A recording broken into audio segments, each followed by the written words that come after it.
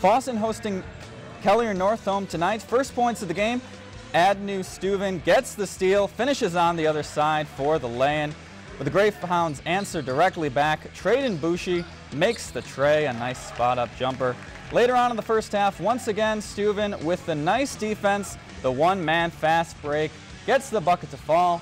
Northome Kelliher begins their season with a win. They take it 61-48.